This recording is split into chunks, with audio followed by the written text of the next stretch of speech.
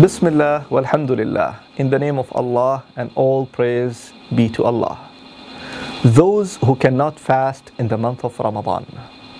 Allah Almighty said in the chapter of Baqarah, وَعَلَى الَّذِينَ يُطِيقُونَهُ فِدْيَةٌ طَعَامُ مِسْكِينٍ.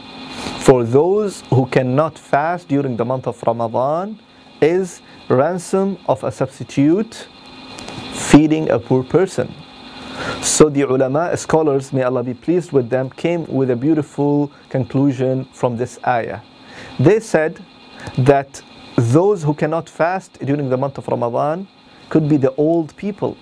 They are very old, or they are very weak in their body, so their body and their health is not helping them to fast. So these are coming to this category, that they cannot fast during the month of Ramadan.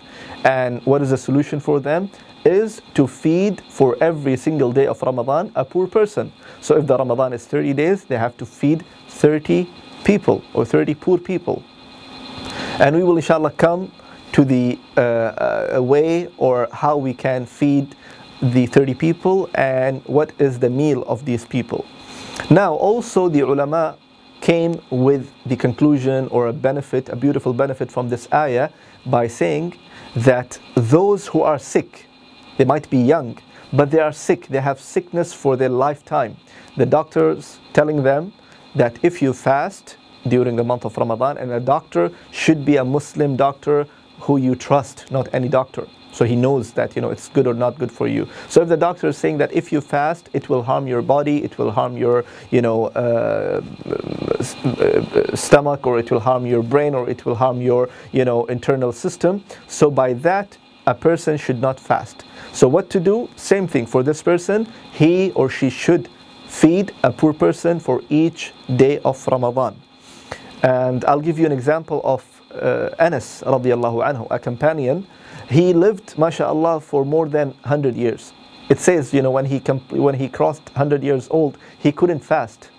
So what he used to do, the first day of Ramadan, he used to bring 30 poor people and he used to feed them one shot, the first day of Ramadan or first few days of Ramadan.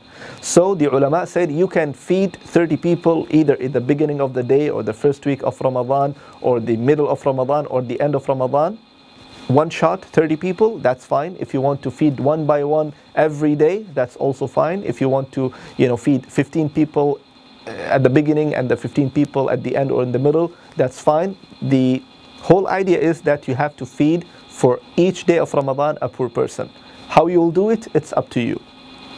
So this is regarding the poor people. The meal should be a proper filling meal. You cannot just give a small piece of bread and you will give to a poor people that this is your meal. No, the ulama said it should be a proper filling meal, that if a person eats it, he will feel that he is full now. Alhamdulillah. So you cannot just give a small piece of bread with a water or juice and you say this is your meal. No, the meal should be a proper meal that you can buy the whole meal and give it to the poor person. So I ask Allah Almighty to bless us, and I ask Allah subhanahu wa ta'ala Almighty to give us the strength and to give us the health so we can fast the month of Ramadan and get closer to Allah Almighty, and may Allah subhanahu wa ta'ala accept our deeds.